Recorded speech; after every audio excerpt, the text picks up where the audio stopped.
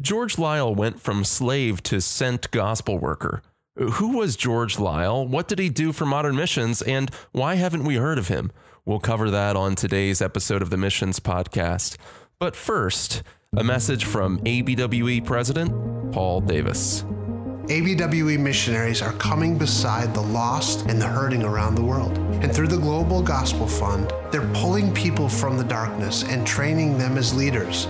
They're planting churches, and they're even beginning their own missions movements.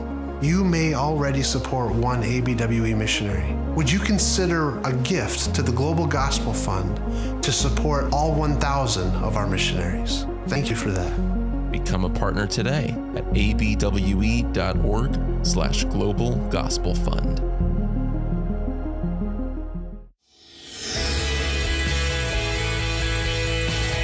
Welcome to the Missions Podcast, the show that explores your hard questions on missions, theology, and practice to help goers think and thinkers go. I'm Alex Kochman, your host, joined by Scott Dunford, West Coast Advancement Coordinator and Lead Church Planter for Redeemer Church in Fremont, California. Scott, so glad to be with you again here today, and we're bracing for some massive snow impact here soon, which will be in our rearview mirror by the time this premieres. I doubt the same thing is coming your way in the Bay Area of San Francisco. Maybe you're getting a heat wave, maybe, a tidal wave, maybe an EMP bomb or something. I'm not sure what exactly happens to you this time of year. Actually, I mean, it's surprisingly sunny right now, but this time of year we get like these torrential rains, and this year has been we basically have a dry season and a wet season, but this year has been, if people can actually pray for us.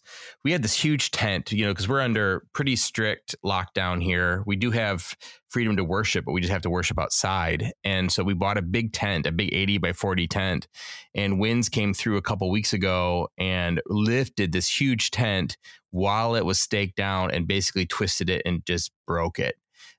And so we were excited. We thought, okay, we can salvage this. And we got a few more parts. And then again, it came through and more wind, broke it again. And so we've kind of in a weird situation where we've got these huge, heavy winds that locals haven't seen in years and maybe in their whole lifetimes. And yet it's disrupting things for sure. So yeah, I would take snow is great. I love snow. These winds that destroy church meeting places, I'm not super fan of. No, that doesn't sound fun at all. Don't envy the snow too much, though. I wouldn't mind being in a more temperate climate.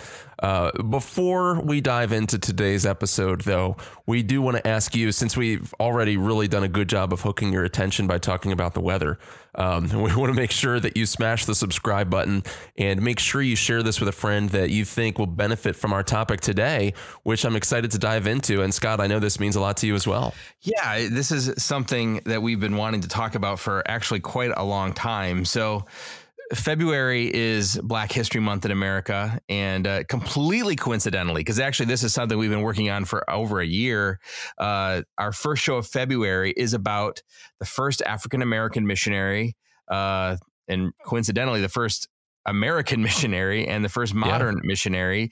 And I first heard, I'd heard about him before, but it was brought to mind actually at ETS when Dr. Jason Duesing was speaking about this, who was George Liele. And so we're excited to have Dr. Jason Duesing. Jason is a research fellow for Ethics and Religious Liberty Commission for the Southern Baptist Convention. He's the academic editor for the Midwestern Journal of Theology and for the Church Resources. He is also the Provost for Midwestern Baptist Theological Seminary. And I have to say this, Jason, probably the most offensive thing about you is that you're a Yankees fan, but we won't hold that too much against you. So Jason, welcome to the show. We're so glad to have you on. Thank you for making it time in your schedule. What can you tell us about George Liele? Well, thanks so much to you both. I've always enjoy hearing your podcast and also the opportunity to come on with you. And George Liele is such a fascinating figure to discuss. And really, the work recovering his life and thought is in some ways just beginning. And there's not a lot out there. So to try to piece together is a noble task. I've tried to do that in small ways. Others have done it in large ways. But he is a helpful figure to recover mainly because I do believe he's the first American missionary. And if not the first American missionary, also perhaps even predating Carey, as we'll happy to explain. Yeah, give us a little bit of a background and bio. I don't know a lot about him. Our listeners, you're probably in the same place as I am. Across the board, American evangelicals, we're just not great at church history. But maybe you've heard of William Carey. Maybe you've heard of Adoniram Judson if you grew up in a church where those stories were told and those quotes were used by them. But George Liele, I got to imagine very few people have heard of him. So who is this man? Well, he lived in about the time of Carey and Judson, so roughly in the 19th century or the 1800s. He was born in 1750, but really making his mark as far as missions is concerned in the later part of the 1700s. He would eventually leave America for Jamaica, crossing cultures as a missionary. That gets into the part, and perhaps if we have time here in a minute, it would be fun to discuss this whole who is the first concept, because I actually have a different way of thinking of that. Yeah. But he was born as a slave in Virginia in 1750. And his father, in fact, was thought to be the earliest slave believing in Christ in America. Wow. And they were owned by a man named Henry Sharp, who took the family from Virginia to Georgia in 1770. And so Liele himself does not come to Christ until 1773, about the age of 23, at a church, Buckhead Creek Baptist Church in Georgia. And this is where the owner, Henry Sharp, served as a deacon.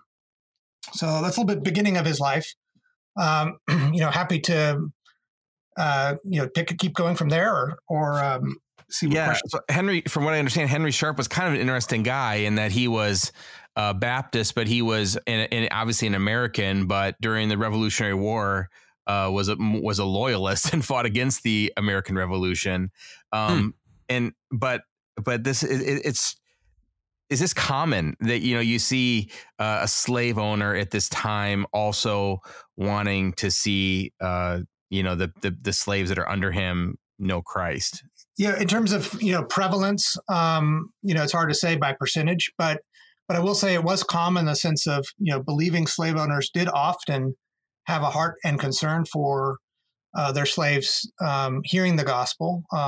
Obviously, the ways in which they went about that was they're still owning the slaves, and they're not, obviously integrating them into any kind of worship services. But in some ways, the way the gospel would take root amongst the slaves was it was being communicated to them by their owners, and of course, they're finding out of the gospel from one another as the slaves have were moved around or different things like that. So a lot of the way Christianity took root, it came in a variety of ways. It did sometimes come through owners, but it quickly became among the slaves a source of deep hope and abiding ability through faith in Christ to persevere through those terrible circumstances. And as we know throughout history in this time, the rich history of these African American spirituals and hymnody would develop really out of them, as they're working together, singing songs of what they knew about faith in Christ. And that tradition became so much a source of hope for them during this time. Speaking of hope, Jason is also the author of Mere Hope, and we've had a previous conversation with him on this show about that book. We'll link to that in the show notes. But getting to George Liele, so he became the first missionary, or not. How do you track what first would mean? Because you mentioned you had a different way of approaching that. Yeah, I think it's helpful to think through there. And when I think of this debate, and again, I teach classes like the history of the Baptist or the history of Christian missions, and have an interest in these things. And one of the ways I approach it is I use the very old Abbott and Costello skit, "Who's on first?" And if depending on the age of your listeners, they're not familiar with that, they can easily obviously Google it and see it. But in that skit, there's basically this confusion that happens by them talking about baseball team, who the players have the names who, what, and where, and they're trying to figure out who's on first, but they end up talking past one another. And that's what I think is often happening in a contemporary discussion about who was the first missionary. In recent days, a lot of different scholarship, will obviously point to Carey historically as the father of modern missions. You'll have some who will come along and rightly see Liele as playing a part. We'll want to call him first. Adoniram Judson fits in there this time, leaving America and joining the modern missions movement in 1812. Where does he rank?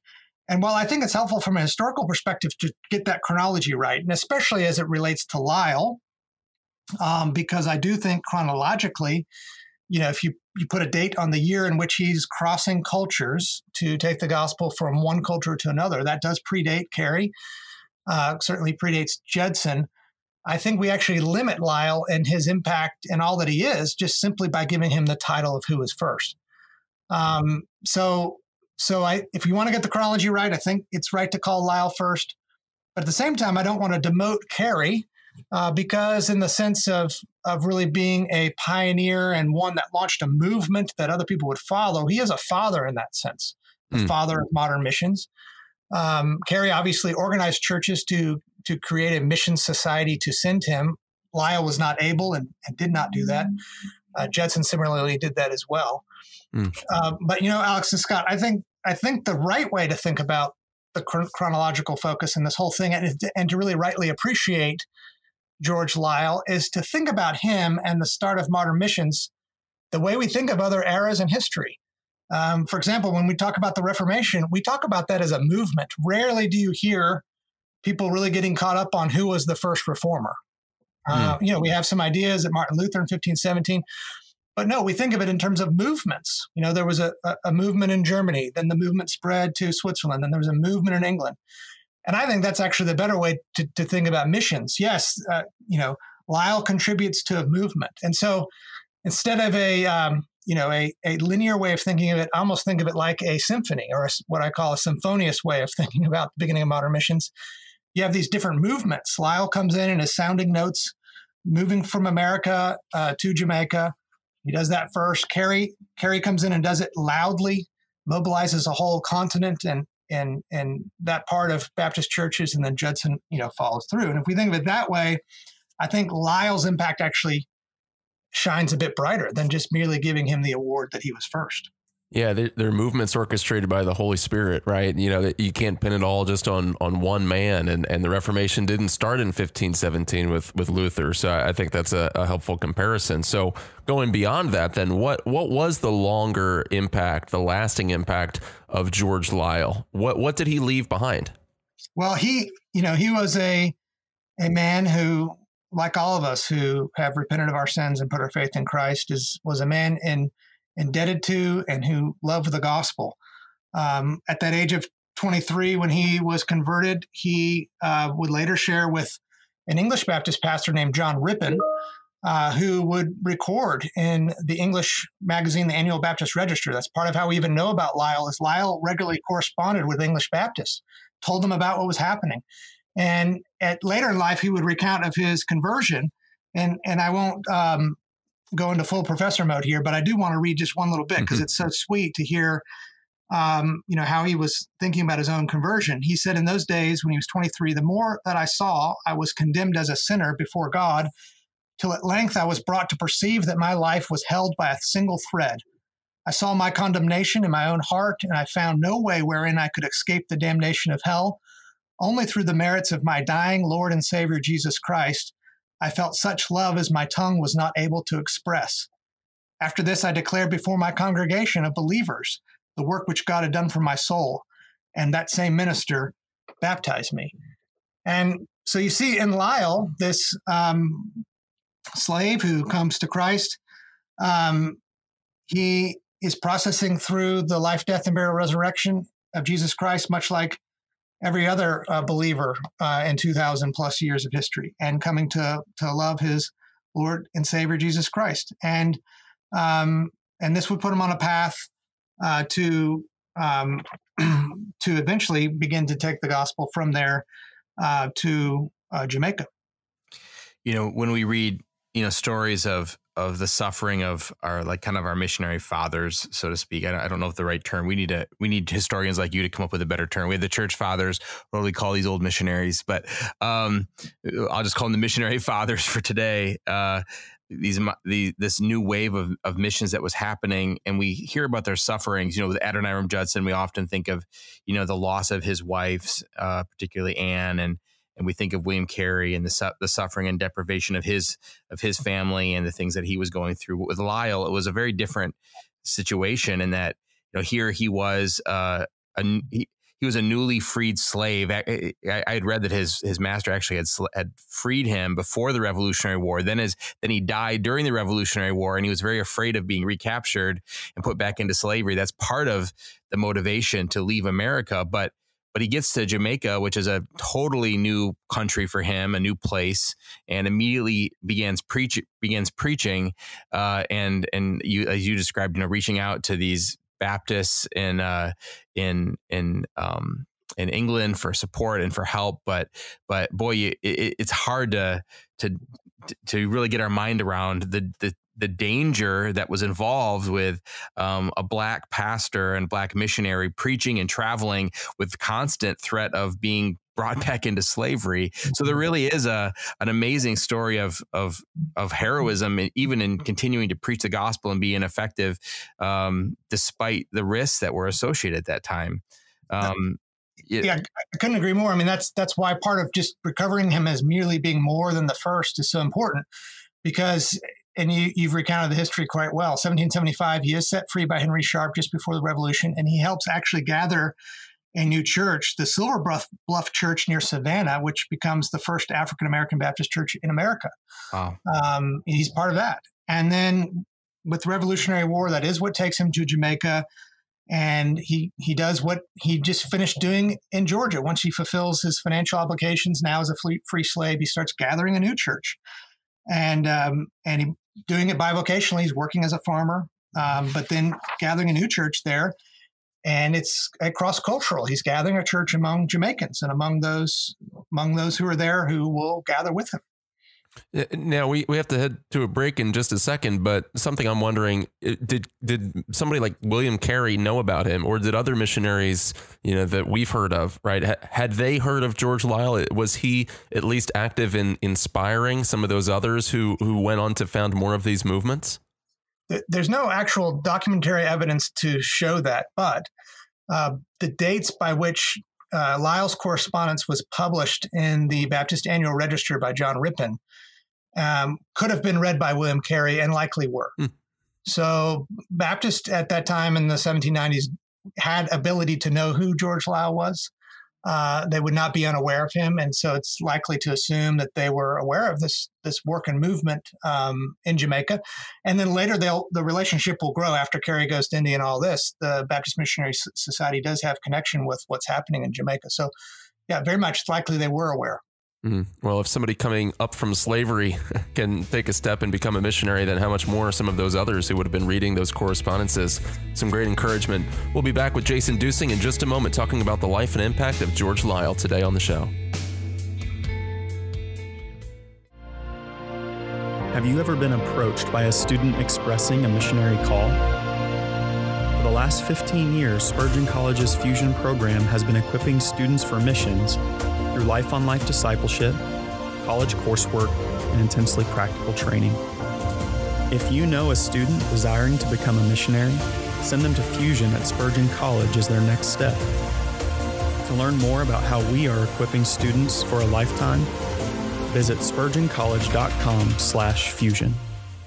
Hi, I'm Scott Dunford, and I'd like to share with you about a new nonprofit ministry established to help churches, Christian schools, and other ministries protect children and prevent abuse. Rich Hemar from Church Law and Tax states that the #1 reason that drives churches to court is child sexual abuse. I can't think of anything more devastating to these lives, their families, and our witness before a watching world than sexual abuse that takes place in ministry. The traumatic impact often leaves the vulnerable not wanting anything to do with God or His people. Our efforts toward evangelism, discipleship, and spiritual formation are not only neutralized, but shattered. Evangelical Council for Abuse Prevention was formed to help ministry leaders understand the complexities of child protection and abuse prevention. They are establishing standards and an accreditation program that will help verify that appropriate measures are in place at your church or ministry. Learn more about them. Find a helpful and free assessment tool to help you see how you measure up in this area. Go to abuseprevention.org and click on the link for this resource assessment. Evangelical Council for Abuse Prevention. And this June, attend the national conference. Go to abuseprevention.org and register with ABWE21 as the promo code to receive 20% off your ticket. That's promo code ABWE21 to receive 20% off.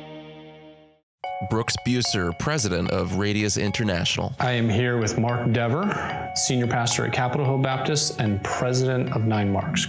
When you go to a culture that's a different language than yours, you're ending up in a kind of majority language that's been reached. And there are other peoples still more hidden, and it's those people who are often almost entirely unreached, and they take more cross-cultural effort. Is there a way we can better train people to have more realistic expectations of what life is like in the kind of 2 steps away from my culture, and be able to sustain family life with its normal difficulties there, so that there can be a long years and even decades-long witness in that culture? And it seems like Radius is set up to provide that training. Radius is about reaching unreached people groups. Go to radiusinternational.org, radiusinternational.org. We're back with Jason Duesing of Midwestern Baptist Theological Seminary talking about George Liele and his impact as one of the earliest missionaries of the modern missionary movement. And before we dive back into this, something that might be helpful to clarify, Jason, I don't know if you want to speak to this at all, so that people aren't confused. We're not saying that church history started, with the Protestant Reformation or with the modern missions movement, whenever you would date that, right? We're talking about George Liele as one of the first or one of the earliest even modern missionaries. There was a lot of missions happening before that. Now, in some ways, you could argue that evangelical Protestants were actually a little bit late to the game compared to some other groups, the Jesuits.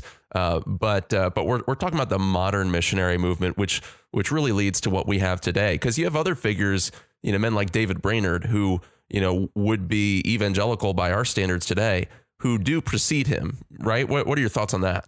Yeah, the key is the modern mission movement. From the inauguration of the church, and we see the early church forming in Acts, and the letters of the epistles accounting those early instructions, we see that the church follows Christ Jesus as a missionary church. And that's launched forward into the early eras. And it's helpful, though, to see movements, as we've talked about, ebbing and flowing throughout history as Christians are organizing their doctrine and taking the gospel from where they are to where they find themselves. Sometimes they are, moved from their homeland to another due to persecution and other things like this throughout happening the centuries. I think perhaps a helpful illustration is in the 20th century, a church historian named Kenneth Scott Latourette, who's famous for writing a 2-volume church history, also wrote a 7-volume history of the expansion of Christianity. So in 7 volumes, he's chronicling how Christianity expanded from the early churches throughout church history to the ends of the earth at that time. And so he's got a volume almost, for different eras. But when he comes to the 19th century, it takes up 3 volumes, calls it the Great Century. So you see sort of in some ways the fruit of the Reformation, the gospel recovery, churches becoming more healthy as a result of the Reformation, allows various traditions to begin to not only just focus on their own churches for the sake of survival, but begin to obey the Great Commission in a cross-cultural fashion. And that happens in an expansive way in the 19th century. And there's a lot of sociological and other reasons as why that's happening at that time. It's easier to travel the world than ever before then. Lots of other things are happening. And so, we call that the modern missions movement. I mean, historians like Ralph Winter will divide all of the last 2,000 years into different epochs, and put the modern missions movement, because there's so much work that escalates during that time. You kind of have to, put brackets around it and call it something. So why haven't we heard more about Liele then? When we've heard of some of these other men like Carey, Adoniram Judson, Hudson Taylor? Yeah, I think fundamentally there's documentary reasons. Aside from Liele corresponding with English Baptists in London, he's not writing a journal like Brainerd did. That's published, by Jonathan Edwards. He's not, doing those types of things.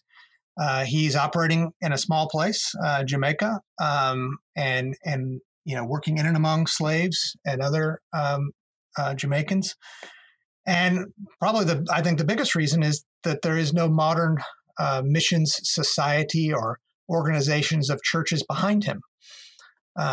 Carey reaches legendary status. A lot of that I think is well deserved, but a lot of it, turns into hagiography, making him to be almost saint-like, because so many churches were brought into an awakening of global evangelism, through his ministry, and he becomes the face of that.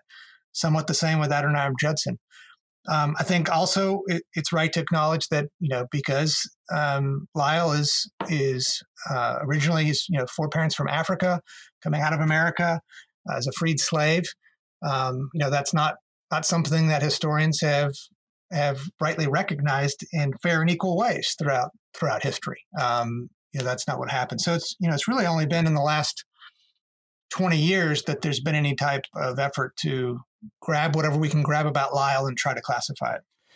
So it's interesting, much like Carey and the Serampore trio, Liele didn't work alone. Names like Moses Baker and George Gibbs worked with him.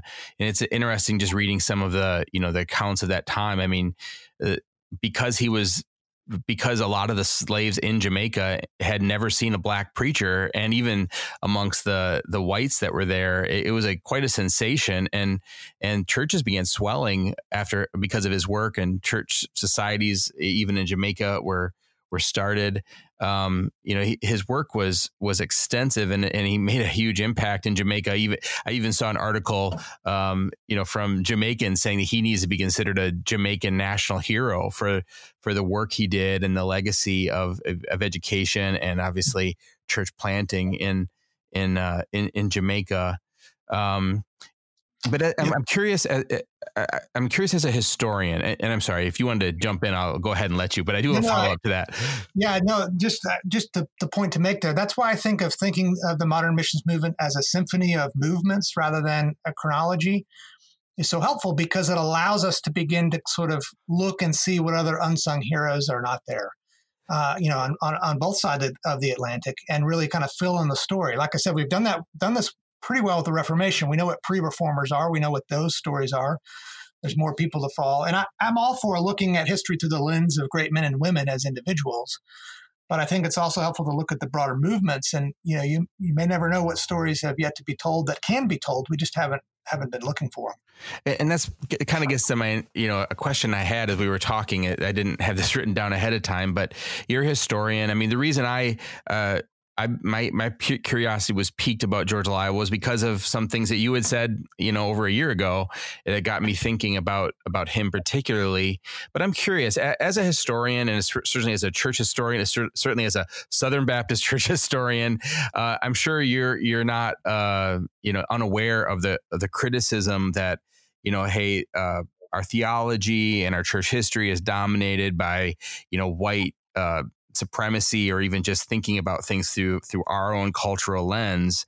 And yet as a historian, we do recognize, hey, there's like you brought up some of the things, there's just not a lot of records, and historians are about records and collecting paper and letters and putting together this. So I'm curious, one, why do you think a story like Liele needs to be told? But even as a historian, I have to imagine, I'm not a historian, but I would imagine that you as a historian, there's probably hundreds of George Lieles out there, or even dozens of guys that are doing ministry that we never really knew about because no one wrote it down. How, as a historian that really cares about telling the story accurately, do you go about trying to reconstruct some of these things while still maintaining, historical rigor that goes into that? How do we tell the story of those who didn't get their story written down in the same way? Maybe there's not a good answer to that, but I'm really curious as to your thoughts on it. Well, I think a lot of it is just intentionality. but also to have the discipline to stay within the limits. We can only tell the stories we can tell with the evidence we have. Right. And, sometimes you can make helpful speculation to fill in the gaps. That's some of what I'm saying about, I think it's right to think that Carey probably saw the letters that Lyle wrote. We can't say that definitively. Carey never told us, or it's never recorded. So as much as we can kind of close that gap and build conclusions on that, I think that's a faithful way of doing history, and a responsible way. But also there's just diligence in searching, very few people, some biographers and things have gone to Jamaica to try to, for example, what else is there to be found about Lyle? Are there things yet to be discovered? A lot of it's just looking at history in different ways to tell the stories of people that haven't been heard. And again, I'm building my own symphony here by returning back to this same refrain of thinking of it as a movement, rather than a line of train cars by which you have, Lyle, Carey, and Judson, and that's it. No, there's different movements here. And we think of it that way, you can go in and kind of see what other components contribute to this, to the best of our knowledge. A few years ago, I had the chance I became friends with this African-American pastor, really historically African-American congregation, so very different theological stream and tradition than the one I grew up in. And that was when I was preparing for myself to go into missions. And I was told after I preached in the church, talked about our ministry and what we were planning on doing and the, this concept of foreign missions. And I had many people, including the pastor, say I was the first missionary that they had ever met. And really were not completely aware of all that was going on in the world of missions. And I wonder if that just highlights the needs for stories like George Lyle's to be told, that this isn't just a history that only the history of missions in modern times isn't just a history that belongs to, the Caucasian churches, white churches, but it actually has an incredible legacy going all the way back to the times of slavery. Well, the retelling of the lives of great women and men in history who have left their homes to take the gospel overseas has fallen on hard times. In many ways, that was a vehicle by which I believe God used to call and to send more people, was them following the accounts of prior missionaries. That's a lot of why we even know the name David Brainerd is why, because Edwards published his journal and right. His journal from New England was taken to the ends of the earth. It was said in the early days of the modern missions movement that if you find a missionary on the field, he's likely to have two books, his Bible and the Diary of David Brainerd. Wow. And, the reason why Carey's called the father of modern missions is because one of his early biographers, coined him as such. Right. Of Judson's life and his early biographers, it was said that this telling of his life was used often, very often, to call people into foreign missions and also to sustain them in foreign missions, just the telling of his life. Well, so I think there is a place for, recreating space for the retelling of missionary lives, because it is, I think, very foreign to many people today. And you don't think of people leaving everything to cross cultures and to take the gospel to the nations as much, even though many people are doing it, just their stories aren't told. And that's the thing. Church history is full of faithful, anonymous saints, but until we hear their stories, the potential for us as the church today to be mobilized into action is just so much smaller. I grew up, I think, in a generation of evangelicals where, at least in the denominational background that I was in, I feel like missionary biography just skipped our generation completely. And I've had to play catch up in so many ways. Whereas, Scott at least grew up in a church stream of tradition that was at least seeking to honor the memory of men like William Carey, even if some of that was a little bit of hagiography. But how can people who are interested in learning more about somebody like Lyle and the history of African-American missions in general too, because it's something that doesn't figure prominently. Where can they go to find out more about that? And where can they go to hear more from you personally, Jason, and other things you've written and spoken on? Well, the works on Lyle are few, and hopefully that there are more coming. Mostly it exists in different articles or in chapters in books. There's one biography out there, and I'm trying to get the title right and my name. I could send it to you, and you can include it perhaps in the notes that come out of this podcast. That's out there that does comprise as much of the history that can be done, and I've found it helpful for my own work. But there's not very much for him. But I'm with you in that I would love to see a renaissance in the telling of missionary biographies. Just as a quick aside, I trusted Christ as a freshman in college, and somehow I was discipled very well looking back on this, and I was immediately understood that I needed to share my faith and helped to develop a heart for the nations of the world, that the gospel was to go to the end of the earth and I was to play some part in it, regardless if I went full time or not. And somebody gave me a copy of Hudson Taylor's biography, and I remember reading it and him preparing to go to China. One of the ways he prepared was he started living like he thought he was going to have to live on the field. And so he dressed a certain way, and he gave up things, and he slept in hard conditions. And there was a season in my youthful new Christian days where I got rid of my bed and slept on plywood for about 8 weeks. Nice. Just in that sense of, if Taylor was willing to give up his bed for the sake of going wherever God wanted him to go, I can do that too. And I just share that to say that what caused that? Well, reading the Bible, being discipled by my local church, but also reading missionary biography. And I think that the life of George Liele is a life that can do that too. He didn't oppose slavery directly in his lifetime. He sought to work with both slave and free, but it was his sustaining ministry there that ultimately was one of the contributing factors that led to the end of slavery in Jamaica in 1838. So, just his learning things like that and his faithfulness is quite important. There's a lesson there too. Yeah, the gospel leavens cultures over time. It doesn't come in revolutionary all at once, but it is the leaven that leavens the lump, and the gospel does bear fruit over time.